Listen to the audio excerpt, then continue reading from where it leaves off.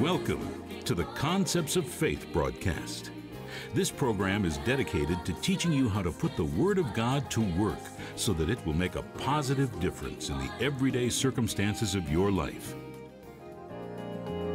This is the principle of the law of faith. Whosoever shall say, believe, doubt not his heart, believe what he saith will come to pass, he shall have whatsoever he saith. Notice it didn't say he'd have what he prayed, didn't say he'd have what God wanted him to have, and if it was God's will it'd happen, but he says he shall have whatsoever he saith. If he believe, if he doubt not his heart, if he believes what he's saying will come to pass. In other words, if you're fully persuaded, it'll come to pass. Can you say amen? Amen. Hallelujah. Now, we're going to deal with calling things that are not. Go there with me to Romans, the 3rd chapter. In Romans, the 3rd chapter, let's begin with verse 12 here, and we'll lay some foundation.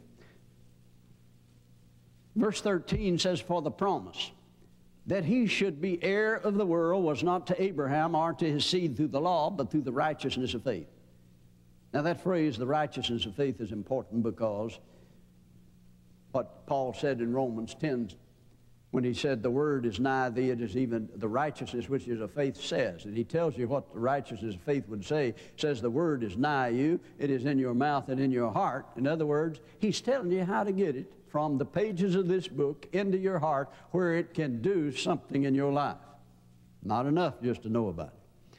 Now when you come down to verse 16 here, notice it says, "Therefore it is of faith, that it might be by grace." In other words, it wasn't through the law that Abraham was going to be heir to the world. Now what does it mean to be heir to the world?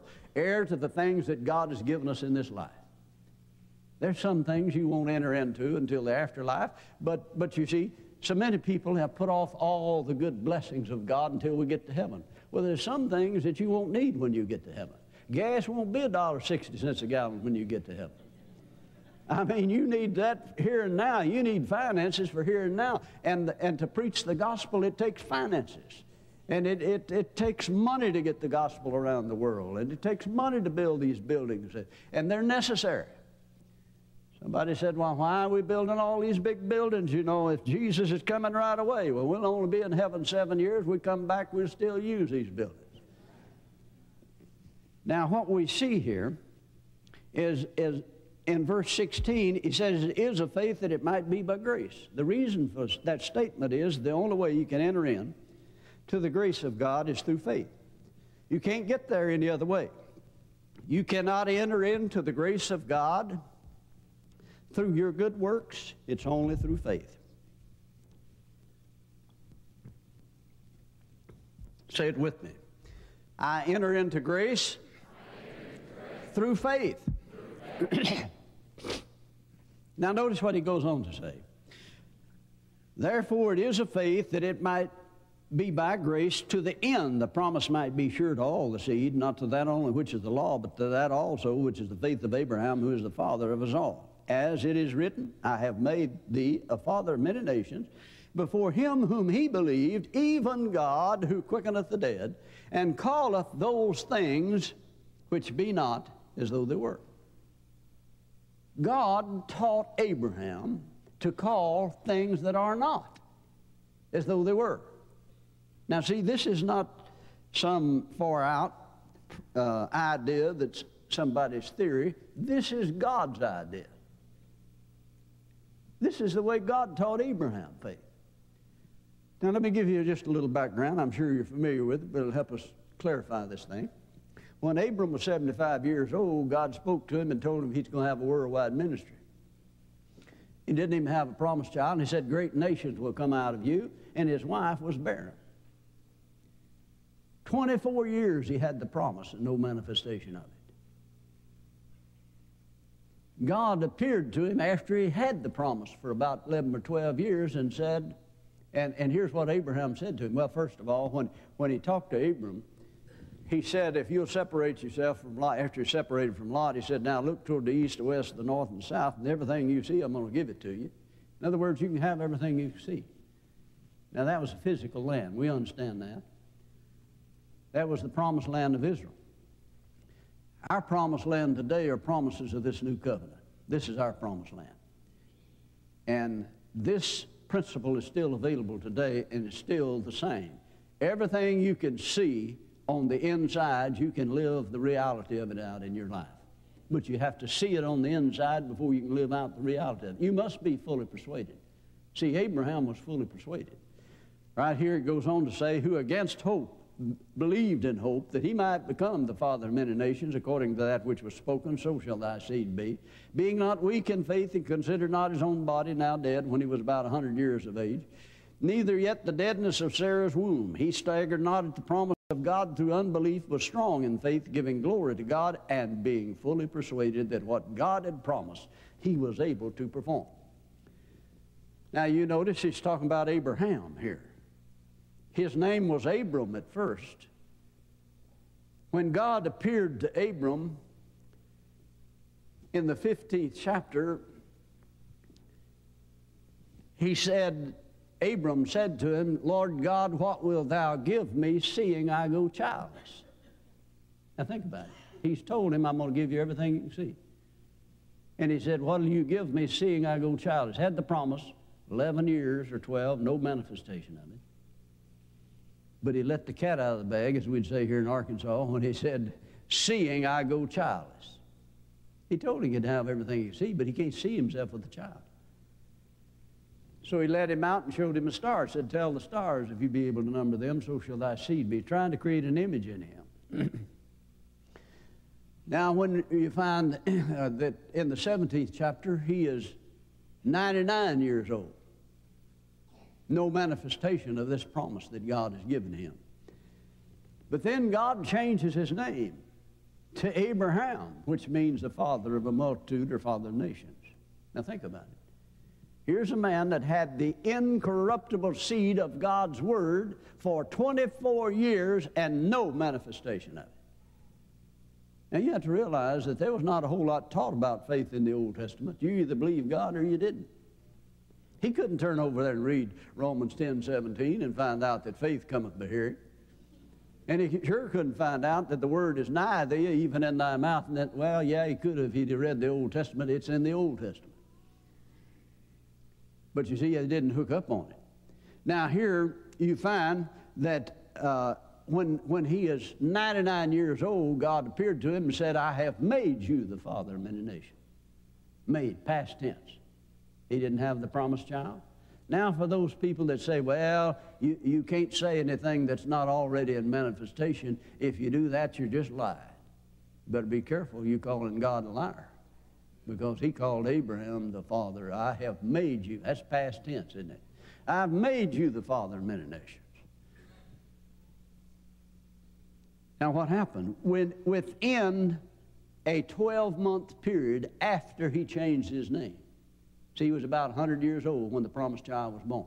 Now he's 99 when God changed his name. Now think about it. Abram, his name was changed to Abraham, and he had to tell everybody, my name is Abraham. And faith cometh by hearing. Now, in those days, they knew what names meant. They knew, he said, I'm the father of a multitude. And what did God do? He instigated his own law of faith to cause this to come to pass. Whosoever shall say, believe, doubt not in his heart, believe what he saith and will come to pass, he shall have whatsoever he saith. You see it in operation in the Old Testament.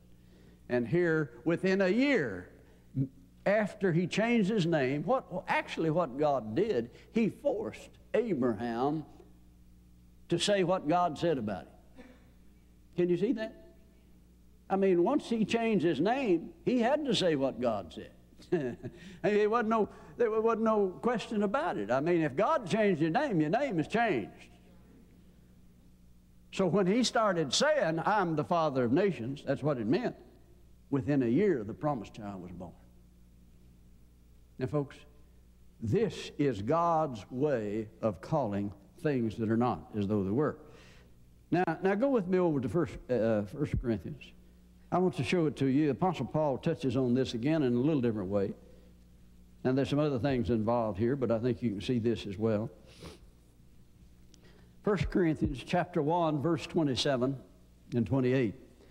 But God has chosen the foolish things of the world to confound the wise, and God has chosen the weak things of the world to confound the things which are mighty, and base things of the world and things which are despised has God chosen, yea, and things which are not, to bring to naught things that are.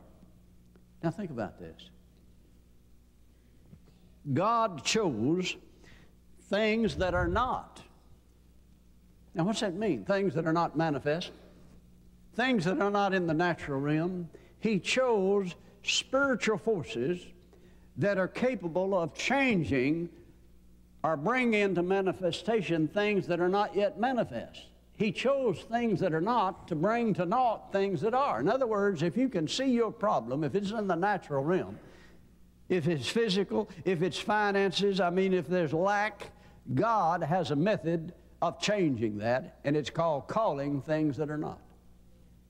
You don't call what's there. It's already there.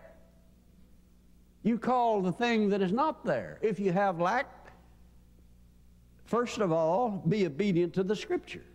When you gave in the offering a while ago, you set in motion a promise of God. Give, and it shall be given unto you. So now your confession should not be that I have given and it shall be given unto me. Your confession should be, I have given and it is given unto me. Good measure, pressed down, shaken together, running over, men given to my bosom. I proclaim that I sow bountifully and I reap bountifully. And my God has made all grace abound toward me, that I having all sufficiency of all things, and I do abound to every good work. What are you doing? You're calling things that are not.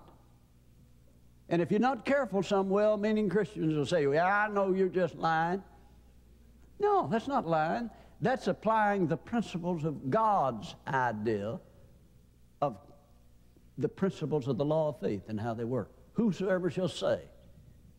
There's no power released without saying.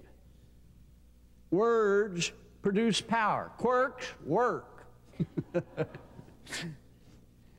There's power released. The ability of God. When you say what God said, you're releasing the same power that God released in the beginning. If you believe, if you doubt not in your heart. You see what I'm talking about? But now, you see, your carnal mind will fight against that to get it renewed. That's why you need to confess the Word of God. And especially if there are certain areas that you have problems with, if it's physical, if it's financial, if it's social, if it's a problem on your job, find places in the Scripture. Find you a Scripture for it. And begin to confess that Scripture and proclaim it over and over and over and over. And it'll change the situation. What you do is you call things that are not as though they were, until they are. Now I want to read this 28th verse again. He has chosen the base things of the world, things which are despised. Now let me stop there just a minute. I've heard people say, oh, I just despise this faith and confession stuff. It just puts you in bondage. You can't even say you're sick when you're sick around these faith folks. Well, that's what it said right here. God chose things that are despised. He has chosen things that are despised, has God chosen. 3 times in these 2 verses it said God chose this method. Did you notice not one place in there did it say Brother Copeland chose this or Brother Capps chose this method? God chose this method. This is God's instruction of how to operate in the principle of the law of faith. Chose things which are not yet manifest. Let me add that. Things that are not manifest to bring to naught things that are manifest. Why? Because when you speak words based on the authority of the Word, now don't misunderstand me. You can't just go out here and say anything you want to say and not have any Scripture for it. I know I bought some property up in north central Arkansas in 1980, me and another fellow, and we had some lean years there where, it was tight. We had to call things that were not as though they were. But I found me a Scripture in the Bible. It's on top of Prior Mountain. And that Scripture said, Lord, through your favor, you have made my mountain to stand strong. And I started standing on my deck and voicing it out to the property. Lord, through your pleasure, you've made my mountain to stand strong. And I'd quote the Word of God and proclaim abundance when it looked like you couldn't borrow enough money to sustain the business. And I want you to know it worked just like God said. Every piece of property I bought and sold in the last 20, 25 years, I talked to it, and it obeyed me. Almost every piece of property I've sold, I did the same thing to it. See, in the 17th chapter of Luke, the apostles said, saying, Lord, increase our faith. Now listen to what Jesus said. He said, if you had faith as a grain of mustard seed, you might say unto the sycamore tree, be thou plucked up by the root, be thou planted in the sea, and it should obey you. It didn't say God, it would obey God. It said it would obey you. Now, they're wanting Jesus to give them more faith. Now, you know, after 2 or 3 times of him saying, oh, ye of little faith, they thought, let's just have him give us more faith. Wouldn't that be good? But you see, not one scripture in the Bible said, pray and God will give you more faith. Faith cometh by hearing the word. You'll come more quickly by hearing your voice speak and proclaim what God's word said. And so he said, if you had faith as a grain of mustard seed, and I mentioned this in the morning session, it bears repeating here, that mustard plant is a plant that you cannot hybrid. You cannot cross-pollinate it with any other plant. In other words, Jesus was saying, if you had faith, it won't change. If you're fully persuaded, if you have faith that will not change, you would say to the obstacle in your path, the problem that you're facing, whether it's a fig tree, a sycamore tree or a mountain of debt, say to it, be plucked up, be planted in the sea. You'll never hinder me again as long as I live. You hear me saying it, I say you're removed in Jesus' name. Well, it wasn't removed when you said that. But Jesus said he shall have. He shall have. If he believes, if he doubts not in his heart, and if he believes what he says will come to pass, what he is saying. And there's something there we need to investigate. Not just what he said to the mountain, not just what he said to one thing, but believe that everything that you speak out of your mouth will come to pass. In other words, don't speak things you don't believe. Now, this is one of the missing links in the faith connection. People speak things that they don't believe. You know, we've all done it down through the years, talk all kinds of foolishness, you know, because the devil inspired the language of unbelief, and our carnal mind picked up on it. You know, we said, tickle me to death, laughed, I thought I'd die, dying to go, gonna die if I don't. Well, that's not scriptural talk, because the scripture said laughter doeth good like a medicine. Nobody in here taking medicine to die, is there? No. The doctor wrote you a prescription and you got home and read on the bottle and it said take 3 of these a day till they kill you. What would you do with it? You'd throw them just far as you could. So to be scriptural about it, if we laughed, we ought to say we laughed till we knew we'd live forever. Laughter doeth good like a medicine. Praise God. Calling things that are not as though they were. Now, there's always somebody saying, yeah, but now, Brother Capps, here's the way I believe it. I just believe you have to say it like it is. You say it any other way, you're just lying about it.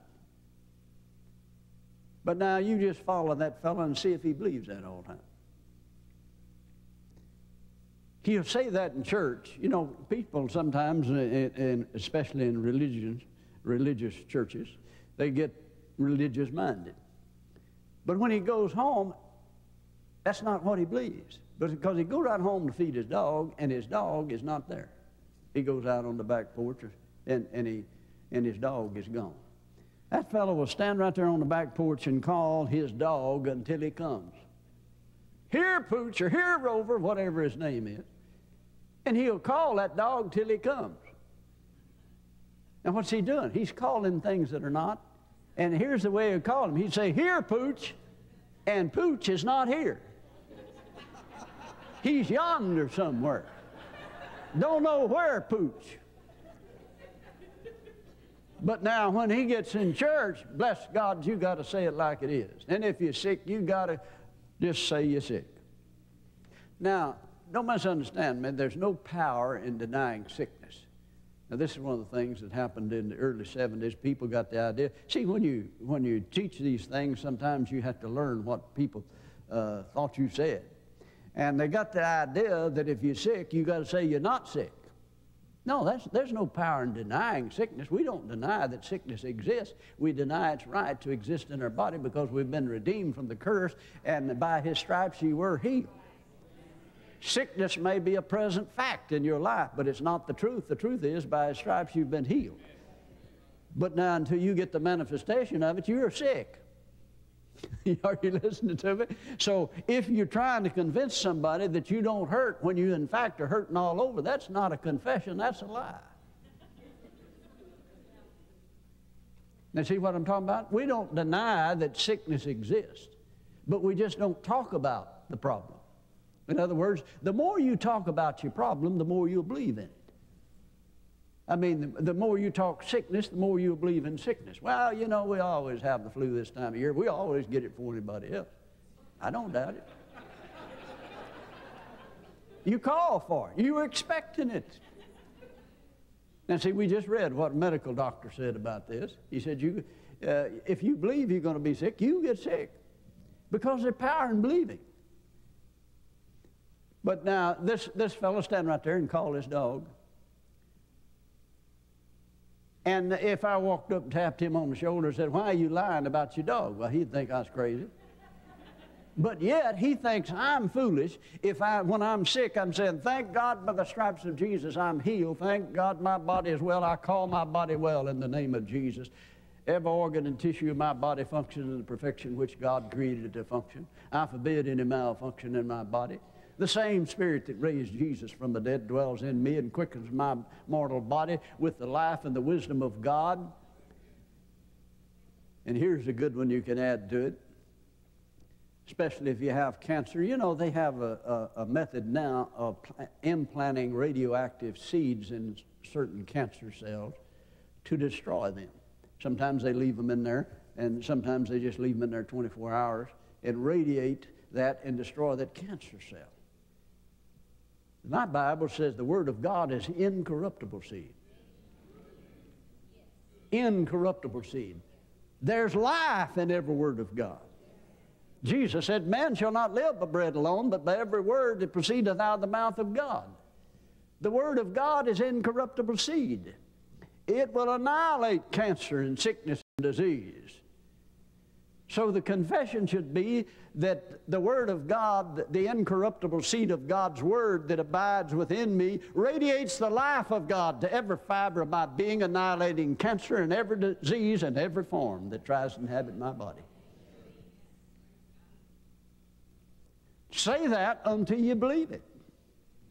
He shall have whatsoever he saith, if he believe and doubt not in his heart. Now, does that agree with the Word of God? Man shall not live by bread alone, but by every word that proceedeth out of the mouth of God.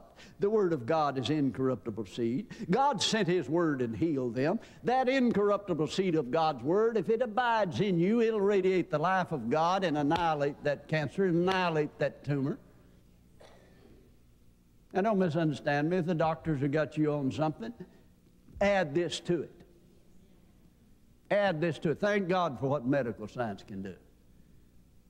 But do something scriptural about it. Proclaim the Word of God. That incorruptible seed of God's Word will radiate the life of God throughout your body and annihilate sickness and disease. I'm convinced that by the confession of the Word of God and getting the Word of God on the inside of you,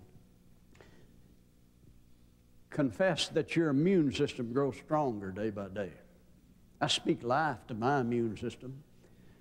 The same Spirit that raised Christ from the dead dwells in me and quickens my immune system with the life and the wisdom of God, which guards the life and health of my body.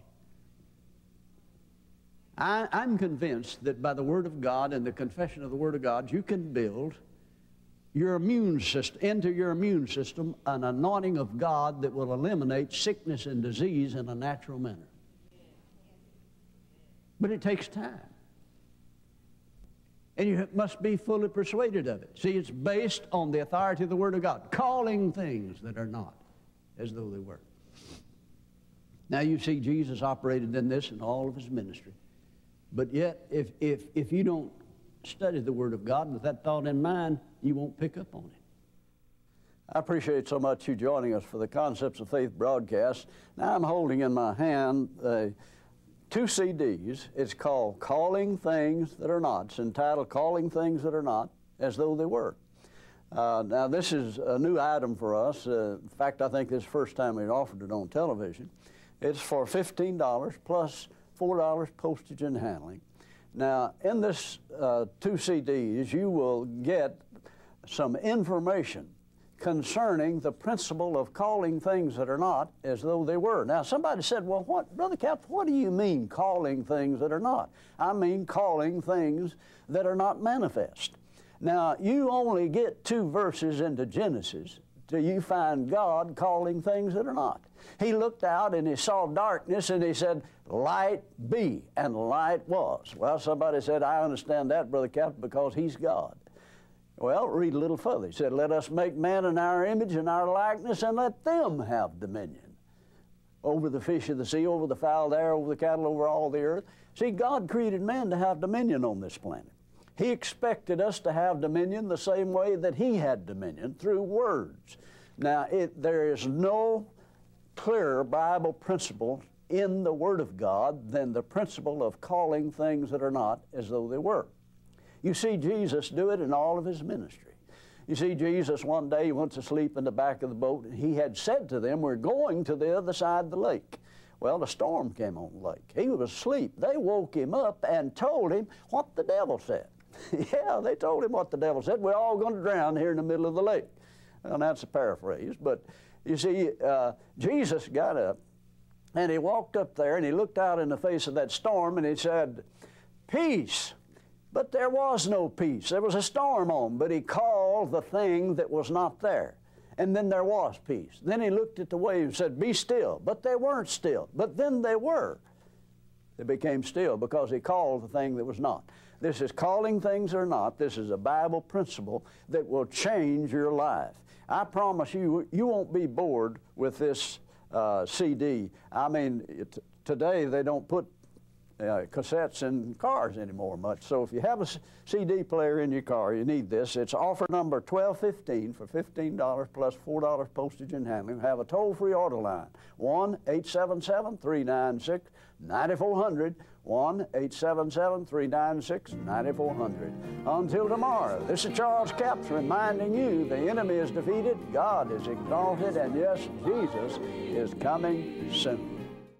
To order a copy of today's show or any product offered on this program, call 1-877-396-9400 or visit our website at capps.tv, where you can order downloads of our MP3 teachings, ebooks, and watch other programs on demand.